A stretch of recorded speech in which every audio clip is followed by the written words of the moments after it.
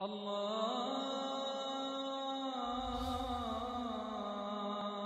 أكبر الله أكبر. طيب، السلام عليكم ورحمة الله وبركاته. السلام عليكم. Are you still sleepy? Sort of. طيب, you want to do some exercises? That's how you wake you up? Boys can do push-ups, girls can do this, up and down, and then we finish, inshallah. طيب. Let me, this thing is going to be troublesome. We live in a country of technology and yeah, but it doesn't look. Move it the other side. It should be this way. Yep. I hope it doesn't drop again. طيب. So I have to stay away from it, right? طيب, inshallah. Now, normally when I talk to younger people, I try to explain everything I say, and that takes a lot of time. So I'm going to be brief. Those of you, alhamdulillah, who attend lectures, khutbahs, masajid, and so on, normally we start either by praising Allah or by saying with the name of Allah, right? Yani either you can say Alhamdulillah or Bismillah, either way. Now, you can say Alhamdulillah, and then there are short versions. So I'm going to start with by saying Alhamdulillah, Rabbil Alameen. Everybody knows it, right? I don't have to explain it, because everybody reads Surah Al-Fatiha and we say Alhamdulillah, Rabbil Alameen. And this is what Allah actually taught us in the Quran to say. This is why we read it, Alhamdulillah, Rabbil Alameen. Now, again, we say Ashhadu an la ilaha illallah, because the Prophet ﷺ says that if the last word I utter, yani if I drop dead now, and that's possible, right? Sometimes you get an imam, actually you see it on YouTube, the imam was talking and then all of a sudden he fell dead. That could happen. Now, the Prophet said, if the last word you utter before you die, you are guaranteed paradise. What is this word? Is La ilaha illallah. So I make it a habit. Every time to say La ilaha illallah, La ilaha illallah, La ilaha illallah. Actually, the Prophet said the best prayer all the prophets and messengers made was La ilaha illallah. This is why when people go for Hajj, he said, أفضل ما دعا به النبيون. The best the prophets ever prayed to Allah is La ilaha illallah. Allah loves it. طيب, so we say Bismillah ar-Rahman ar-Rahim, or Alhamdulillah Rabbil Alameen. We say Ashhadu an la ilaha illallah. Sometimes we use the word Waliyus Salihin. The God, like Wali means the person who protects. Salihin are people of piety or righteous people. And then we send our peace and blessings upon Prophet Muhammad sallallahu alayhi wasallam. So we say Alhamdulillah Rabbil Alameen. Alhamdulillah Rabbil Alameen. Ashhadu an la ilaha illallah Waliyus Salihin. Ashhadu anna Muhammadan Abdullahi wa Rasuluhu al-Amin. Sometimes we say wa rahmatuhu lil Alameen, which means we bear witness that Muhammad sallallahu alayhi wasallam is the messenger and the prophet of Allah, and he is the mercy that Allah subhanahu wa ta'ala has sent, because Allah said in the Quran, وَمَا أَرْسَلْنَاكَ إِلَّا رَحْمَةً لِلْعَالَمِينَ. O Muhammad, we have sent you to be a mercy. And actually, Allah subhanahu wa ta'ala says everything that the Prophet told us is mercy for us. Why? Because it gives us a good life, saves it from hellfire, and takes it to paradise. Simple. You live a good life in your life if you follow the Prophet. You are guaranteed paradise, and then you are saved from hellfire. Now, the topic of this session, this is the opening, is role models. Now, a role model is somebody that you love, you like to. Could be an athlete. In days to bring it closer to you, it could be a singer, an athlete, an actor, somebody who impresses you somewhere or another, and then you want to follow them. This is why I see people trying to imitate their way they talk, the way they dress, the way they walk, and all kinds of things that we have. Now, in Islam, Allah subhanahu wa ta'ala gave us all the prophets. Every prophet, every messenger is a role model in his way. And if you take the story of any prophet, you take to any prophet from Adam to Noah to Ibrahim to Musa to Isa to Sulaiman to Dawood to Shu'aib, name them. Any one of them, if you look at their life, he's a role model in his capacity and his ways. And this is a long details. But the key person that Allah subhanahu wa ta'ala actually, there are two. Allah mentioned the word role models in them. That's Ibrahim alayhi salam and Muhammad sallallahu alayhi wa sallam. In Ibrahim, he says, لَقَدْ كَانَ لَكُمْ فِي Ibrahim, like he used the word uswa. Uswa in Arabic literally means a role model. Something to follow, to guide yourself with, to imitate, to live their life with them, because these are the people that Allah chose them and put them in a certain position. About Ibrahim alayhi salam, in one verse Allah says, Inna Ibrahim kana ummah. Ibrahim was an ummah. The word ummah in Arabic could mean a whole community, a whole nation. And it could be in his, like Ibrahim since his child, Allah details his life for us. You know, one of the prophets, Allah mentioned everything about him in the Quran. When he was a child, when he was a youth, when he became a father, when he married, when he moved, when he became a prophet, the encounters he had with that. Like if you put Ibrahim alayhi salam in one package, you can see every aspect of his life. And every moment of his life was a role that you can follow. This is why he says he was an ummah by himself in every aspect of it. The second person that Allah subhanahu wa ta'ala used is Muhammad sallallahu alayhi wa sallam. Those of you who want references, if you go to Surah Al-Ahzab, Surah Al-Ahzab is chapter 33. Easy to remember, 33. That's the chapter number. And the verse is 21. This is where Allah subhanahu wa ta'ala right out says, He said, لَقَدْ كَانَ لَكُمْ فِي رَسُولِ اللَّهِ أُسْوَةٌ حَسَنَةٌ. Indeed, in the character of the Prophet, you had the best of role model, the best of example, the best of character, but not to everyone. To whom? Allah subhanahu wa ta'ala says, لَقَدْ كَانَ لَكُمْ فِي رَسُولِ اللَّهِ أُسْوَةٌ حَسَنَةٌ لِمَنْ كَانَ يَرْجُو اللَّهَ وَالْيَوْمِ الْآخِرِ وَذَكَرَ اللَّهَ كَثِيرًا. A person who knows he's going to meet Allah subhanahu wa ta'ala, and we all know, everybody knows we are going to die. Everybody. When, how, where, at what age, nobody knows except Allah subhanahu wa ta'ala. But everybody knows. The most guaranteed thing for any human being is that we are going to die. For that, actually, for every living being. Because Allah says every living being is going to taste this. Now, but Allah subhanahu wa ta'ala didn't tell us when, where.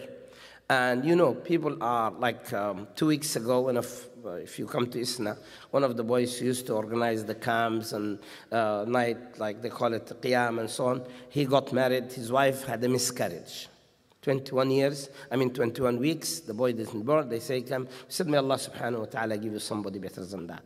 So some people are born in the womb, they die in the womb, and they don't even see the world. So Allah decrees that they live for a certain period inside the womb of their mothers, and they died there. So they didn't even see the world. Now, some children are born the day they are born. They die the same day they were born. Actually, I had a daughter. She's buried here in Toronto. She died exactly less than an hour after she was born. All what I heard is a scream. They told me, oh, I have a beautiful daughter. The nurses came, and then all of a sudden, say them panicking, running around, and then they came and told me, we are sorry, she passed away. Same, maybe hour or so. Now, sometimes people live for a month, 2 months, 3 months, 4 months, 5 months. I had a child also who died at 4 months. So I'm talking about myself now, things that happened. 4 months, the child died. So I have a child died the same day he was born, 4 months. Another child of mine died 6 months. It was 6 months. So I have 3. They're all here in Toronto, buried somewhere in Sinlac and Jane and Finch area. That was our old cemetery. Why I'm saying this to you? Because one thing we don't know, and I'm living now, by then I'm 67 years of age. Some people say, what? You're too young. I'm not young. Now, my father died at 93. My aunt died at 102. Type. See the same family. Somebody dies the same day, 4 months. And by the way, my brother also, I have a younger brother who died when he was 14 years of age. Now, just look at it. So Allah subhanahu wa ta'ala says to us, in the character of the Prophet, you have the best of role model. For whom? One, لِمَنْ كَانَ يَرْجُ اللَّهِ. That we know we are going to meet with Allah. Allah said this. For sure we are going to be brought back to Allah. وَالْيَوْمِ الْآخِرِ, which is the day of judgment, because we'll be held accountable. And then, وَذَكَرَ اللَّهَ كَثِيرًا. And a person who's all the time conscious of Allah.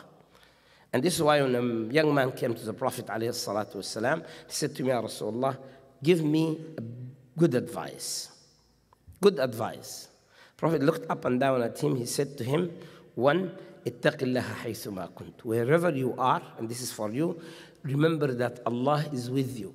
Actually, I say to people, if you can all the time remember that Allah is with you, you'll be the best Muslim. That's it. All the time, anywhere you are. You look around, Allah sees me. He said, اتق الله حيثما كنت.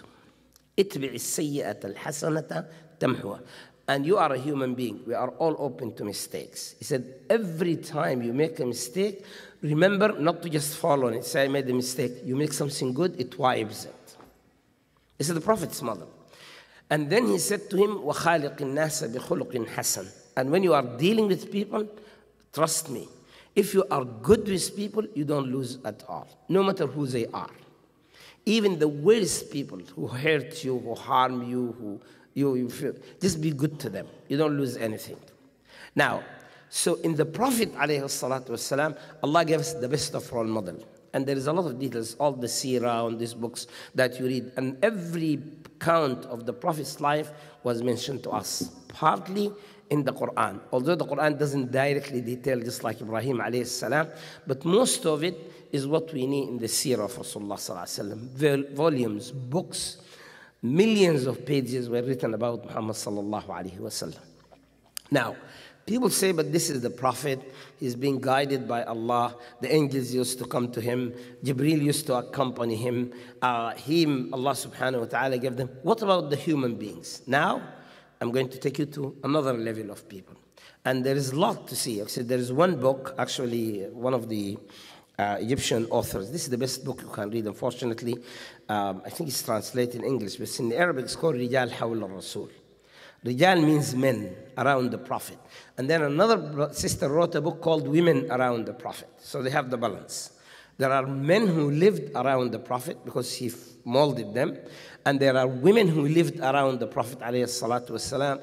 And this is what we want to direct your attention. Each one of them, because unfortunately people don't know much about them. Yani if you read about all these companions, and they were young. By the way, most of the companions of Rasulullah sallallahu alaihi wasallam were young boys and young girls. In the beginning of their life, they were like that.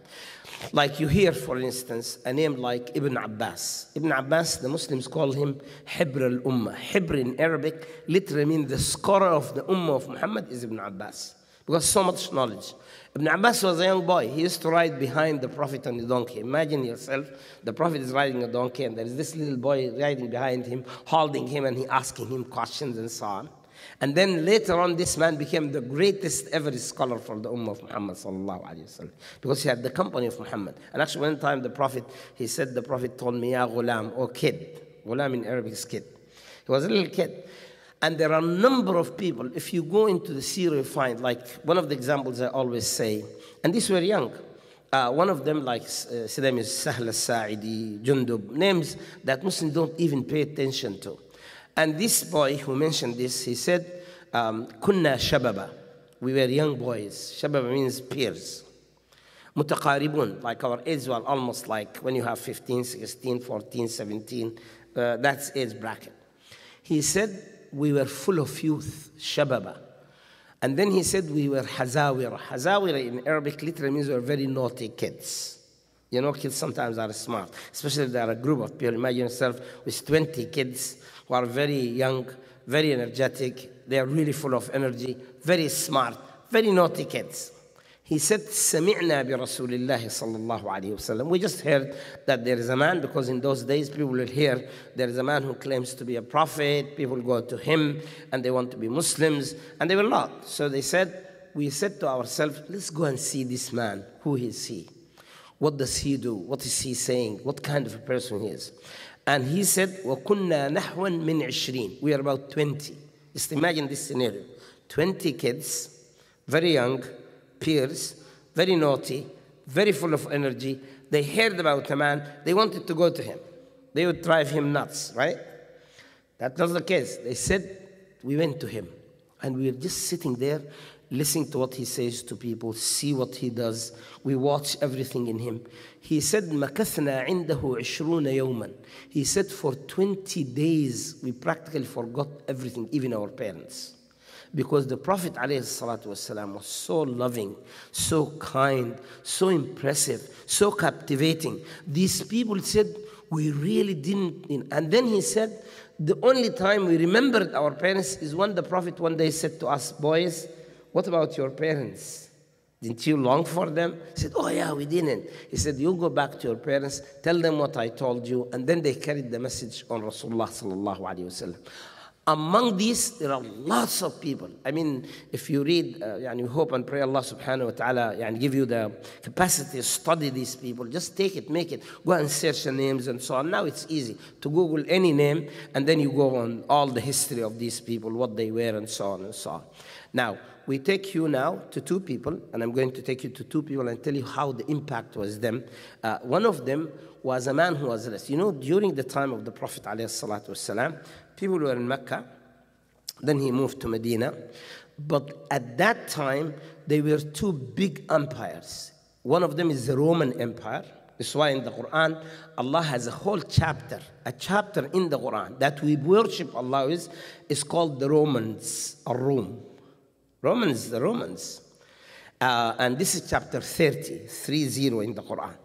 And then there were another empire called the Persians. This is where, today's Iran and all these places. There was a huge empire. Even if you visit, alhamdulillah, Allah subhanahu wa ta'ala gave me the opportunity to visit Iran. And I went to a place called Persepolis. Like I went to Asfahan, Shiraz. By the way, Iran is a very beautiful country. Very beautiful, beautiful, beautiful country. Among all the countries I left, this was the most beautiful I say about it. There is an old city called Persepolis. This used to be the seat of the empire. If you go and see, even during the time, we are talking about 14 centuries ago, you see how they had their theaters and the buildings they had, and it's amazing. And now it's buried. And they use it now as a tourist area, and all these things we read in the Quran, you see them there, that Allah said people built homes in the mountains, they had their palaces there.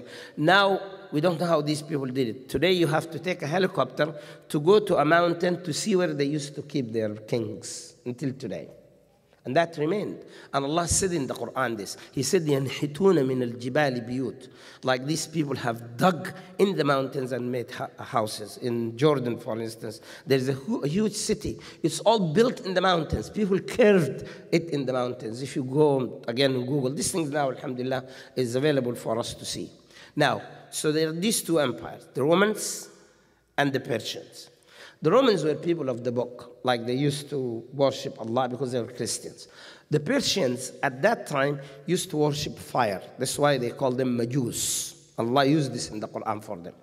Now, the Prophet ﷺ used to pick people who are what we call today role models, because he knew they are intelligent, they are smart, they are very tactful. They know how to persuade people. They really are intelligent people. So among them, he chose a man. And the man, remember the name, his name is Rib'i ibn Amir. Rib'i ibn Amir. He said to him, I want you to go to the empire, to Romans, and deliver the message of Allah subhanahu wa ta'ala. And tell them about me. Take some, like today's, send ambassadors. People go and meet with presidents and kings and prime ministers. And normally there is a process. When you grow up, inshallah, if you go into any diplomatic work, you will see that when a country wants to deal with a country, they will send an ambassador. And the ambassador will have certain papers. He will go and deliver it. Then they will have, they call it i'timad. I'timad means they will take him as a representative of that country. This used to be a tradition since then. So Rib'i ibn Amir, the Prophet picked him. He said, I want you to go to these people. And at that time, the king his name was Rustum, the king of the Romans. He said, go to him and deliver the message. Now, this man, with all the confidence, the youth he had, the faith Allah gave him, the intelligence he had, he goes to this man. When he walked into the palace, and these people had, by the way, even then, these people will have huge, like, it's not compared even to what you think now. The palaces they have, the dresses they used to dress, the thing that they have, that's amazing. So this man walks in, and look at the dialogue. So this king of the Romans asked him, he said to him, what brought you us? What brought you to us? مَا الَّذِي جَاءَ بِكُمْ إِلَيْنَا? You know what this man said? He said to him, we came like Muslims to do what? He said, جُئِنَا لِنُخْرِجَ الْعِبَادِ مِنْ عِبَادَةِ الْعِبَادِ إِلَى عِبَادَةِ رَبِّ الْعِبَادِ. Like we came first to free people from worshipping people to worshipping Allah who created everyone. That's the message of Islam. Like you free people from worshipping anything. Some people worship trees, some people used to worship animals, some people used to worship idols, and some people used to worship people. Even today, there are some people who worship people. So he said, we came to take these people from worshipping people to worshipping God who created everyone. جئنا لنخرج العباد من عبادة العباد إلى عبادة الله الواحد القهار. Now, and we came, he said to him, the second thing, he said, and we take people from the tight worldly life, which is limited, as we said in the beginning, by death. He said, من ضيق الدنيا إلى سعة الدنيا والآخرة. We came here because we want to take people, instead of living in this worldly life that has no guarantee when you are going to die, and someday you're going to die, to actually take people from this into the extension of this life, which is the akhirah. طيب? And then he said to him, the third thing we came for, جئنا لنخرج الناس من جور الأديان إلى عدل الإسلام. That we came here also to take people from the injustices, the oppression, all the bad things that people do in the name of religions, into the justice of Allah subhanahu wa ta'ala. This is the man. This is a role model for us. Now, again, come back to the recent history. This is for you. Now, there was a teacher, sometime in history. And he had a student who was about 7 years or 8 years of age. So he called him, or he heard him saying this. The teacher was teaching a class, this like I'm telling you. He said, you know, our Prophet Muhammad sallallahu alayhi wasallam, one day he was sitting, and all of a sudden, he told people about this. During the time of the Prophet, people in Mecca, we said they were the Persian Empire and then the Roman Empire. In between and around Turkey, you know, Istanbul today and that area, there was another smaller kingdom. So he said, the Prophet ﷺ, this teacher was telling this young 7-year or 8-year boy, he said to him, son, the Prophet ﷺ, one day, all of a sudden he said, نعم الأمير أميرها ونعم الجيش جيشها. He said, what a beautiful Amir, a leader, and what a beautiful army. And people said to me, Ya Rasulullah, what are you talking about? He said, that beautiful Amir and that beautiful army is the army that's going to take the Muslims into those lands of Istanbul. So, and that's what he said. When this little boy heard the teacher saying this about the Prophet, he said to his teacher, teacher, did that happen? Did it happen? The teacher said, not yet. It didn't happen. The Prophet said it, but it didn't happen. This young boy said to him, teacher, you think I can do it? He said, yes, anyone can do it. And you know what he said to him? He said to him, Allah subhanahu wa ta'ala says, every human being come exactly like any other human being. How? Allah subhanahu wa ta'ala says, by the way, this is to all of us, from me down to there. He said, وَاللَّهُ أَخْرَجَكُم مِّن بُطُونِ أُمَّهَاتِكُمْ لَا تَعْلَمُونَ شَيْئًا. Allah brought you out of the wombs of your mothers, and you knew nothing. And then Allah says, والله أخرجكم من بطون أمهاتكم لا تعلمون شيئا وجعل لكم السمع والأبصار والأفئدة قليلا ما تشكرون. Then Allah developed, you know, when a baby is born, he doesn't see in the beginning. First thing he hears. You remember when we were little kids, when we have little babies born, we keep doing our hands to see when they are going to see. But they hear. You do this, you see the baby moving around. You cling something, they look there, but they didn't see it. Then gradually they develop their sight. And then later on, fu'ad in Arabic could mean heart, intelligence, mind, all of these things that have to do with an intellect. So Allah said this, the teacher told him, any human being, all of you, by the way, you are here, we get exactly the same. And then these things happen later on. So he said to him, any human being, and by the way, this is for you, every one of you has I'm telling you, the chance to be anything you want. Just keep it in mind, you'll be what it is, and work for it. So this boy started working for it, that he believed in himself. Teacher was his role model. The biggest role model for him was the Prophet ﷺ. Studied all these companions, and exactly at the age of 17, this was the leader of that army who walked into Constantinople. History tells us his name is Muhammad al-Fatih. Muhammad al-Fatih, Muhammad the Victorious. And at the age of 17, he was the leader of that army that the Prophet ﷺ praised. He is the one who led Muslims into Constantinople, and it's known in the book history that this is the man that we have. Now, the last thing that I wanted to say, because I want to give you some more time, inshallah, is this. During the time of Umar ibn al-Khattab, you know Umar ibn al-Khattab, the Khalifa, he appointed a judge. And the judge was short, very short. You know, there are some people who are old, but they're very short. I have a son of mine. If I bring him to you, he's 32 years, but you think that he's only 15 or 16. Very short, very small in size. So he put him on the bench. You know, when you go to court, there'll be somebody sitting in the bench, and then people will stand. And in those days, even here, when the judge walks in, they'll call you, and then everybody stands until the judge sit down, and then you sit down. So before the court starts, he was sitting on the chair, and these people came arguing. They had a dispute. They were fighting over something, and they were coming to the court, to the judge. And then they looked at him. They thought he's a child. Some of them said, we thought he's the son of the judge. An impolite boy jumped on the seat of his father. So one of them said to him, kid, what are you doing there? So he said, I am the judge. Huh. Everybody said, you? He said, yes. So one of them said to him, how old are you? Now, because he looks small. You know what the boy said to him? He didn't tell him his age.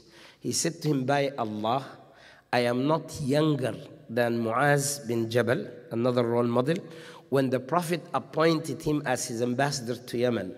You know, the first person that Rasulullah sent to Yemen when he was the message of Islam was Muaz bin Jabal. Muaz was only 17 years of age, or 16 years. And I am not younger, by Allah, listen to this, that's Muaz when he sent him to Yemen, and I am not younger, and he starts saying about Rib'i ibn Amir, and all the people the Prophet chose when they are younger people. And people understood that this boy is around 16, 17, because people used to mature very early. Type. All these are, we have lots of role models in our life. Lots of them. All what I want you to do, sometime, take time. You can ask your teachers, you can ask your imams, you can come to us. By the way, I have tons of books. I love to read. I'll pull books for you. And now, alhamdulillah, there are books in English, books in Arabic, about all these role models that we have.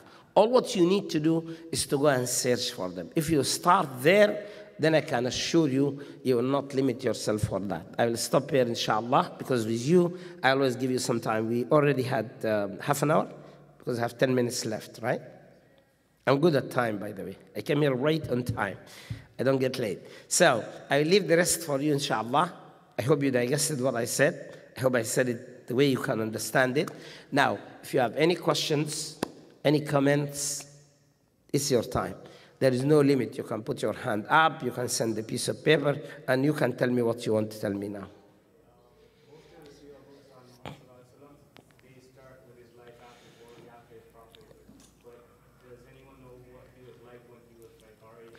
Oh, absolutely, absolutely. Actually, that's not true. Most of the seerah books, khalas, even now, right now, just before I came to you, I have a book, right? This is a recent book. This is a recent book. It just came out this year. It's about 500 pages. And it says, هذا Muhammad Rasulullah. This is Muhammad, the messenger of Allah. 500 pages. The first part is all about his life and the circumstances, even his childhood, what he used to do, all the rest. And he was not known before that, but even the traces that they have, like for instance, the Prophet ﷺ, his birth, the trip he made with his mother, the thing that he had, in even him, one of the incidents, like for instance, he mentioned, he said, I used to be like other kids. He used to, he was a shepherd. And he said people used to take turns, you know, young people. When there is some party or something, they used to go in turns, like I'll tell you, okay, you look after my goats or sheep or camels, and then I'll go and so on. He said this night there was a wedding. and I wanted to go to it. And then I gave somebody my turn to take it, and on the way I slept. I didn't wake until the morning because Allah wanted to protect him from not hearing things. Now, many of you might hear that the Prophet ﷺ, because he used to hear what Jibreel tells him, he used to be connected with Allah subhanahu wa ta'ala, he kept himself away from so many things. And Allah did keep him away from that. Like one time, he said he was walking, and then all of a sudden he heard the flute. You know, those people, the shepherds used to have these long flutes, beep, beep, beep, they sit down. And then he put his hand in his ears, and he said to Ibn Abbas, who was walking with him, tell me when this voice completely disappears, because he didn't want to hear it. He didn't ask him, he said, and then after some time, Abbas said to him, okay, now there is no sound. Like, you know when somebody's playing a musical instrument or a flute or a drum, and then it starts diminishing, and then you go further, and then all of a sudden you don't hear anything. So many stories like this. For instance, the trip he made with his mother. He didn't see his father. And he made trips with his mother. The trade he used to do before he got married to Khadija radiallahu anha. She made lots of descriptions, who approached him, how the marriage took place, how the proposal came, the dealings that he had. All of this before the message. Now, yesterday, one of the sessions, I'm not sure, I think it's Dr. Altaf Hussein or somebody, Yasser, was saying that before the age of 40, because Allah subhanahu wa ta'ala gave him the message after he matured. And you know, in Islam, the peak of maturity, there are two things. One, when you show signs of manhood, like if a boy shows signs of manhood, or a girl shows signs of womanhood, this is what is called sinnut taklif, like a person becomes responsible. But the peak of maturity is when you reach 40. So Allah mentions it in the Quran. حَتَّى إِذَا بَلَغَ أَشُدَّهُ وَبَلَغَ 40 سَنَةً. Like even the messenger, most of the messengers, including Muhammad sallallahu alayhi wasallam, received revelation at the age of 40. 40 is the peak of maturity. When you mature physically, you mature intellectually, you mature even spiritually. From there on, and Allah, by the way, described this, I say this because of the time I didn't want to say it, but the way Allah tells us the cycle of our life, every one of us sitting here, where did we start from? Babies. Weakness. Allah said, Allahu alladhi khalaqakum min da'f. Every one of you was created as a child, a baby. Imagine a baby, if you drop a baby, he'll crash. And then we keep growing. He said, Allahu alladhi khalaqakum min da'f. Thumma, then, ja'ala min ba'di da'fin quwwa. We keep growing until we reach the age of maturity. This is normally around 12, 14. And then until the age of 40, you have 25 years. This is the peak of our youth. But after that, you go down curve. Because after the peak, you start getting old. And Allah says, ثُمَّ جَعَلَ مِن بَعْدِ قُوَّةٍ ضَعْفًا وَشَيْبًا. You go now you become weak, and then you show signs of old age, like gray hair, and then you go down. And some people, as Allah said, مِنْكُمْ مَا يُتَوَفَّى, like you might die in this. وَمِنْكُمْ مَا يُرَدُّ إِلَىٰ أَرْذَلِ الْعُمُرِ. And there are some people who go beyond that, but they are very rare. The Prophet ﷺ said, this ummah of Muhammad, our average age is 60 to 70. He said, أعمار أمتي بين 60 و70. There are nations before us who used to live very long. During the time of Nuh, people used to live long. One of the stories, they said, Nuh, Allah said he lived more than 950 years. Right? He said he was giving da'wah, he was giving the message for 950 years. Ma'nah, he was born, so even if you say he's born 40 years before that, he's 990. And during his time, people used to be long. One of the stories that's mentioned, this might be something that you want to remember. They said a woman lost a baby, and the baby was 300 years of age. 300 years, and he was a baby. His baby is still 900, 500. So the woman grieved so much. So they brought her to Prophet Nuh, like to comfort her, to make her feel. He said to her, Ya Ummah, ma'am, you are very lucky. Allah gave you 300 years to enjoy this baby. And Ummah will come after me, meaning us, Muhammad sallallahu alayhi wa sallam and his Ummah. Their average age would be 60 to 70. So the woman said to him, really? Do they build homes? Because 60 years to somebody who lives now, they build homes.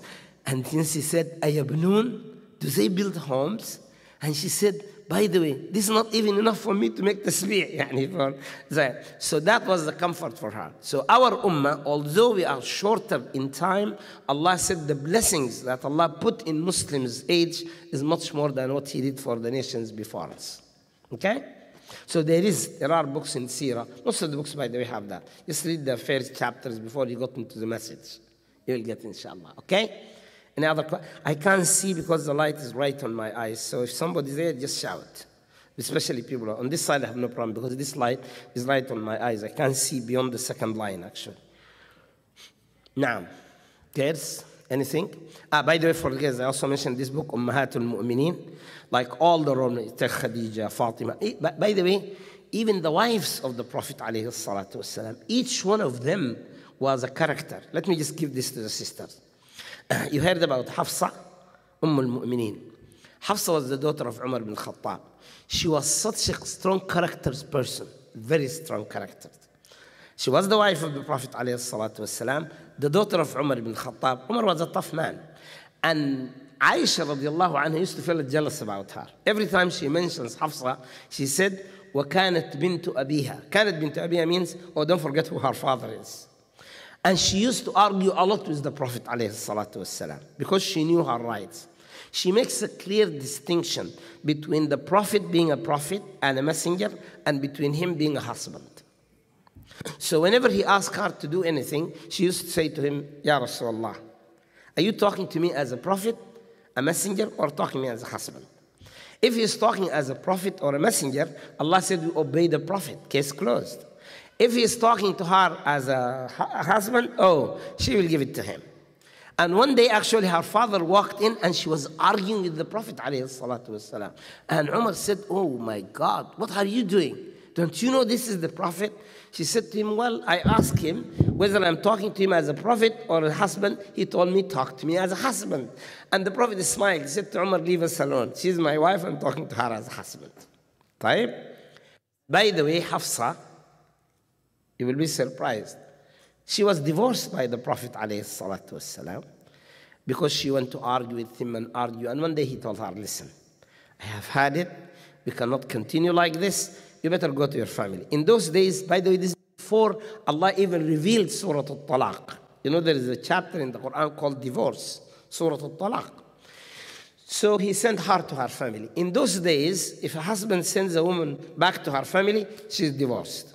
Now, they said when he sent her to her family, she went there. Jibreel came to the Prophet ﷺ. He said, Ya Muhammad, O Muhammad sallallahu alayhi wa sallam, ruddaha, take her back. She's a difficult woman, strong charactered woman, but she's a very pious woman. Actually, Hafsa was very pious. And Jibreel, this is the angel saying to the Prophet, إِنَّهَا صَوَّامَةٌ قَوَّامَةٌ. She is strong charactered, yes. But that's not a negative thing. But she is very pious. Sawama means she used to fast along. Qawwama, she used to establish nightly prayers.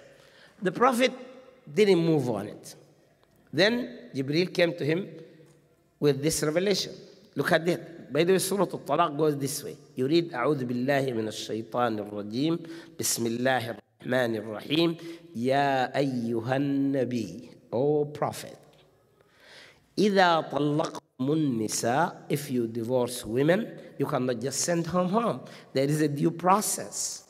And you apply it so that people apply it after your role model. Now, يا أيها النبي إذا طلقتم النساء فطلقوهن لعدتهن. They have a period, a waiting period for them. واحصوا and count that time for them because it varies.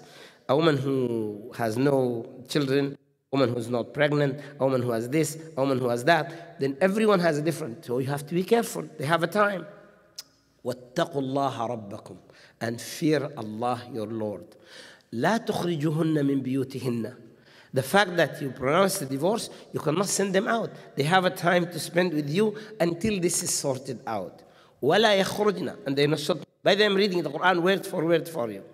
Now then, the Prophet ﷺ calls her brother. You know who's her brother? We know the famous name, Abdulla ibn Umar, the son of Umar ibn Khattab. He said, Ya Abdullah, go to your sister, tell her that Allah commanded me to bring her back, to have her what we call today due process. She has to wait a certain period. She has certain rights. She has to be in this. So Abdullah goes to Hafsa radiallahu anha. He says to her, Ya Hafsa, I have good news for you. She said, what? She said, Allah commanded the Prophet to take you back until you fulfill this obligation.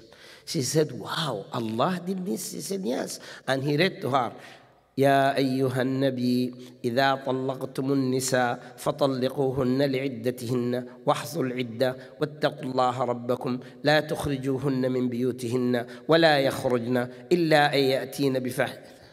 She said, wow. So, what's now? She said, he sent me to bring you. He said, what? He sent me out. He comes and picks me back.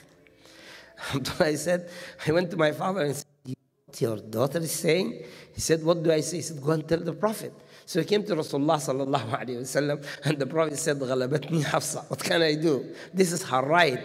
And he went and picked her up. So read about Aisha, about Hafsa, al-Mu'mineen. Women lived around the Prophet alayhi salatu wasalam. As in each one of them, if you study their life, you go by it, you have, I told you, hundreds of role models that you can get, inshallah. Taib? Go ahead. I have one question. Once in our lifetime, we meet people who are really extreme-minded, and for example, on small things, they might tell you they're not Muslim. And in one instance, that I said that I have affiliation with. You have what? I have affiliation with Islam, and I go to their programs, everything. And the next person says to that, brother, you're not Muslim. How do you deal with people like this, and how do you make them understand that other people? Allah said this in the Quran. خاطبهم الجاهلون قالوا سلاما. Because these are ignorant people. They're really ignorant people. Ignorant people. The best you can say to them, Allah guide us.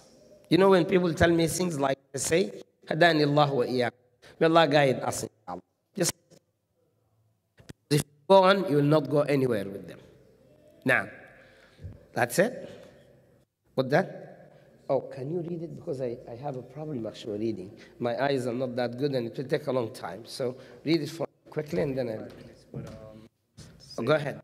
The question was, the sister asked, before we were sent down to earth, we were asked if we want to be humans or angels. Allah told us that if humans pass the test of this earth, He will be in higher ranks than the angels. So when babies die in their wombs or at an early age, what is their test in this life? نعم. طيب. This is a beautiful question. Allah subhanahu wa ta'ala actually created the human with two things. One pulls you to the earth, like our, what you call, instincts, whims, all of this. And one pulls us up to heaven. And then He gives us the Quran. And He says, if you follow the Quran, you will take yourself up. If you don't, you go down.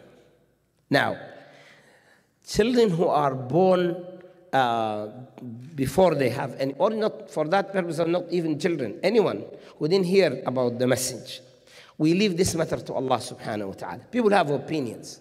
Allah didn't tell us exactly what this. Now, the opinions go this way. Some of them said, these are forgiven because innocent people. Allah will deal with them because Allah said, مَا كُنَّا مُعَذِّبِينَ حَتَّى نَبْعَثَ رَسُولًا. We're not going to punish anyone without sending them a messenger, without sending them a warner. طيب? The others say, Allah will bring them on the day of judgment, خلاص, and then there He will test them. And if they are good, they will go this way. If they are not good, that way. You understand that? So we leave these matters, they call them matters of ghaib. These are matters, we leave them to Allah subhanahu wa ta'ala. And we all say that any child, and Allah said any child is born innocent. So Allah will deal with them. We don't have to deal with that. We don't have even to worry about it. Allah will take care of it, inshallah. Okay? That's it. Our time is up. That's it. طيب. Jazakumullahu khairan. May Allah bless all of you, inshallah. I hope you learned something. I hope you can go and start searching for what I said. And I hope we can start finding all these hundreds of role models that Allah gave us. Jazakumullahu khairan. Subhanakallahumma. حمدك نشهد أن لا إله إلا أنت أستغفرك ونتوب إليك وصلى اللهم على نبينا محمد وعلى آله وأصحابه وسلم. السلام عليكم ورحمة الله.